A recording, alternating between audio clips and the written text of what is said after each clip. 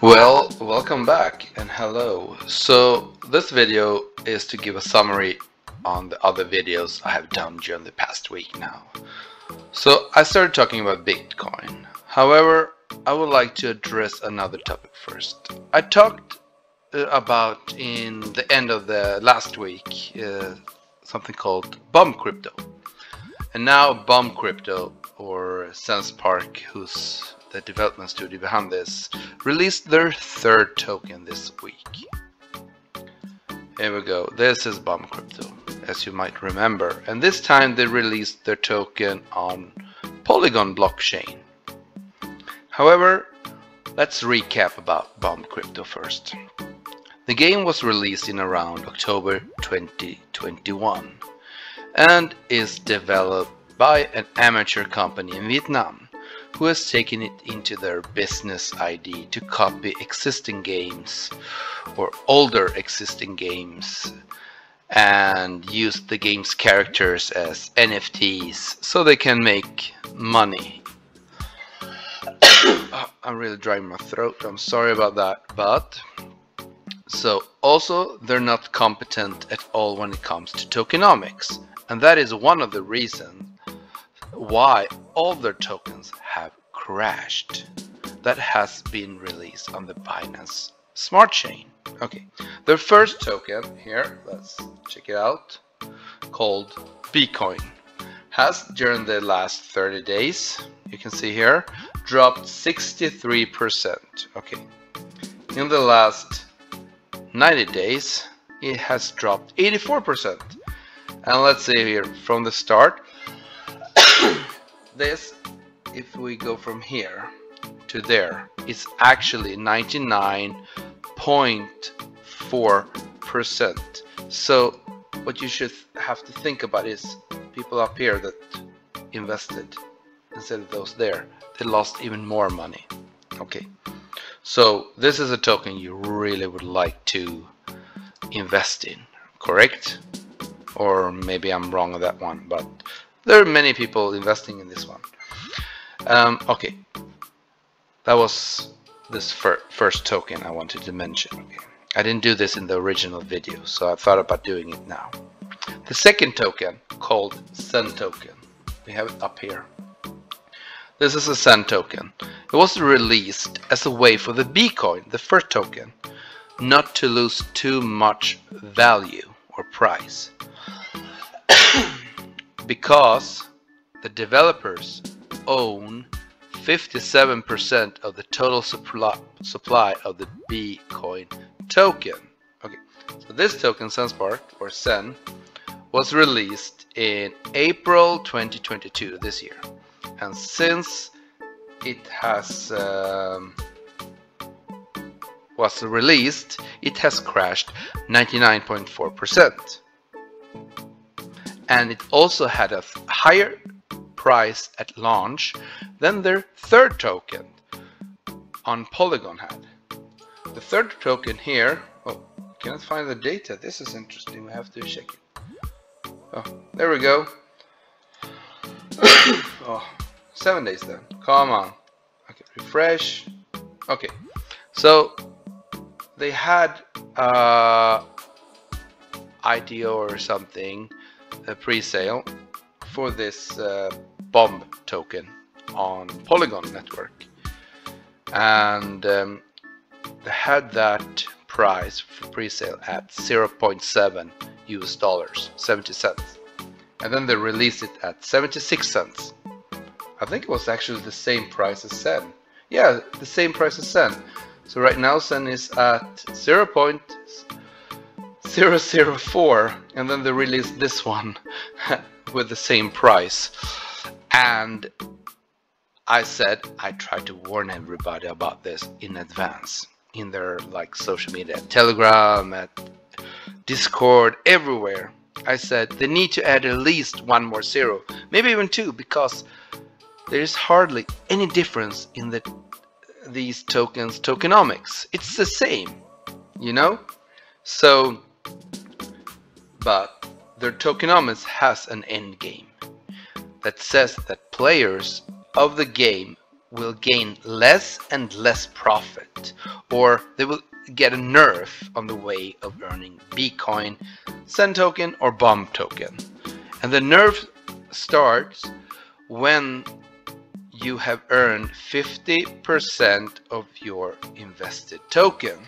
Okay, so if, let's say, if you had invested $1,000 at the price of 4 this Bitcoin, this was actually December, here was around $4 somewhere, and even up to $8, so almost 9, right? Oof, that's not good. Okay, so if you invested $1,000 at the price of 4 US dollars last year in December 2021, that would have given you 250 Bitcoin. Okay, and today that would be worth $5.80. That's a good revenue or loss. 995 or $94, depending on how you're counting, loss. And the developers nerf your way of profiting or just getting your return of the investment back. It is impossible, actually. That is the way of their tokenomics. For every week that went on after your initial investment, the token's price has actually dropped. So there's, you see here, drop. Okay, up here a bit, but still, I should have sold here. But, okay, or everybody should have sold, just there and there. How much was it? Cool. $4.30. Oh, that's good. Okay, so where were we? Okay, so let's say that you, after a few months, you got your return on investment back, according to the scammers, SenseSpark, 250 Bitcoin. Okay, so now you're actually getting 70% of the rewards, not 100%. So you're getting less than you did before. However, since you got 50% of your return on investment, you are nerfed now to 94%. So before you get to 100, when you're starting to get that 50% of your, let's say 125 Bitcoin, then you actually get only 94% of the rewards in the game.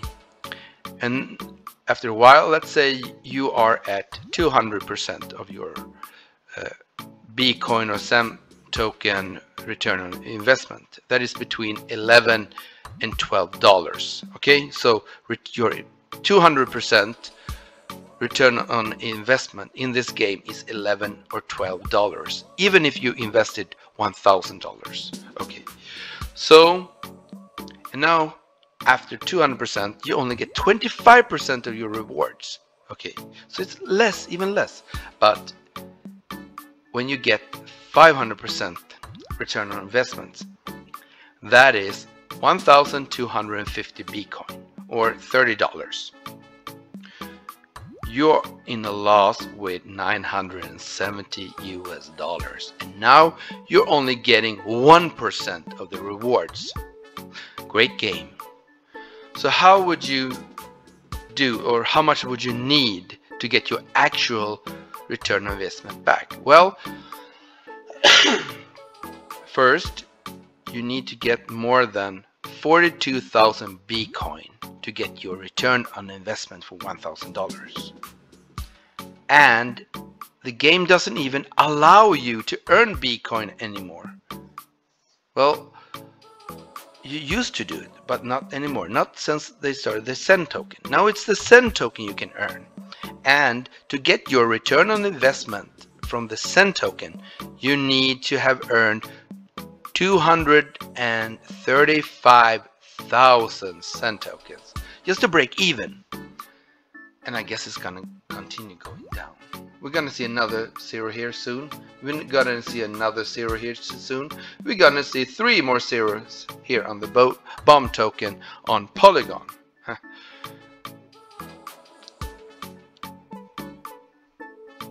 So what can I say about this? Well, please, I want to warn people about this.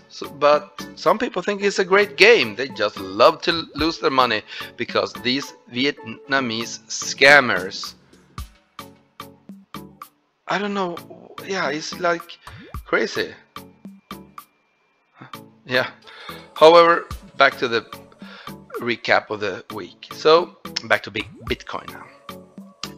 And we all know that my analysis about it was completely correct. I analyzed it that it would go down under 20,000 US dollars this week earlier, and it did. And now the market has even recovered a bit, and that is completely normal actually. However, I also mentioned that in my analysis that Bitcoin will go down around 80 to 90% of their all-time high last year. And this bear bottom will be in around November this year, 2022, up until February 2023 is my estimation. And it will go down to maybe around 10 to 14,000 US dollars. After that, I talked about Polka Starter and a project on TGE, or a token generation event on Polka Starter called Crypto Citizen. That is a GameFi. I can say that this is a real game developers, not like the ones in Sands Park in Vietnam. Okay.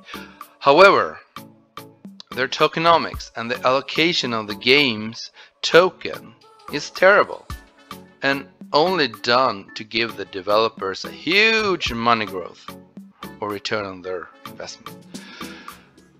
It is not recommended to participate or to buy their token because it will go down or crash. You can have really good game that you want to play, but if the tokenomics sucks, it doesn't matter because you're just gonna keep on investing, but you will never break even.